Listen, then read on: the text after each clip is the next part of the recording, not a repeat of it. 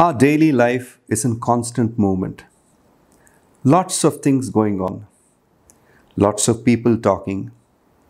Lots of events taking place. In the middle of all that, it's very difficult to sense what we are in our life. When we simplify the situation, when we take away the externals and remove ourselves from the ringing phone, the television, the people who visit us, the dog who needs a walk, we get a chance, which is absolutely the most valuable thing there is, to face ourselves.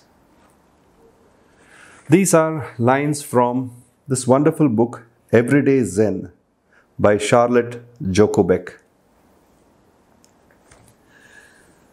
These are the same words echoed by Swami Vivekananda, J. Krishnamurti, or Eckhart Tolle in his book, The Power of Now, where they all say that it is futile to live in the past or be afraid of things which are going to occur in future, but rather it is best to be present now.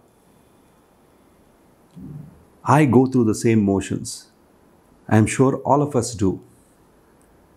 But we must and should address our daily responsibilities.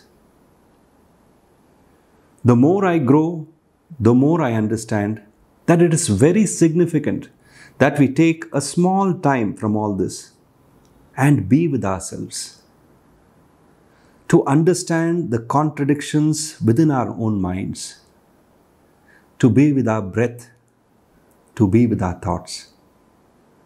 Let's think about it.